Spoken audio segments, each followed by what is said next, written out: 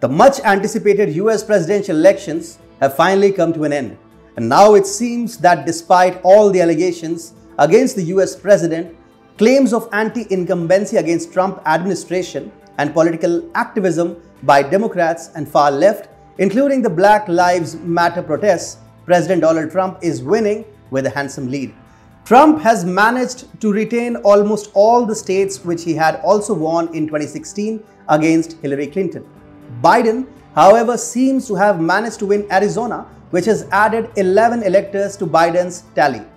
Biden is currently sitting at 238, which is 11 higher than Hillary's 227 in 2016.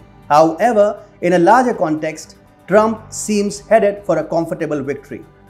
Biden has performed better than Clinton, but has not been able to do enough to secure a clear victory.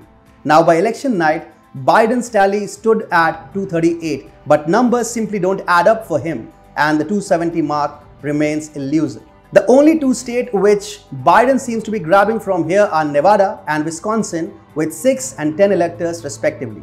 In Nevada, 67% reporting has happened till now. Though Biden does enjoy a lead of little more than 2% over Trump in Nevada, fortunes might still swing the US president's way when the rest of the votes are counted. On the other hand, Wisconsin is witnessing a tight contest. 95% reporting has already happened till now, but Biden is leading by a small margin. But for Trump, there are a number of other options. The US president's tally currently stands at 213. Electors can add up as many as 70 more, cruising past the 270 mark required for re-election as the President of the United States of America. Trump is leading in 5 states: North Carolina, Georgia, Alaska, Michigan, and Pennsylvania. Trump is winning comfortably in North Carolina with 15 electors, in Georgia with 16 electors. 94% reporting has taken place in both these states, and Trump is leading in both of them. These 2 states are likely to give Trump another 31 electors.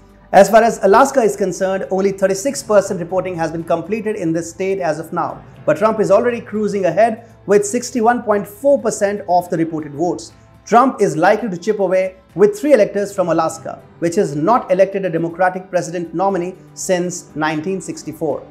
Michigan and Pennsylvania are slightly uncertain. In Michigan, with 16 electors, Trump is leading with a sizable margin of just less than 5%. However, reporting stands at 81%, and Trump's likely victory would get confirmed if he is able to sustain this lead when the rest of the votes start getting counted. Finally, in Pennsylvania, Trump has been off to a flying start with a strong lead of more than 12%. Pennsylvania boasts of 20 electors and is being touted as a game changer. If Trump takes away Pennsylvania, then he will most likely come back to White House for a second term. As of now, 64% reporting has taken place in Pennsylvania, and the picture will become clear by Friday. As such, the mystery behind US presidential polls seems to be coming to an end, and it seems that it is going to be a second term for Trump with a handsome lead.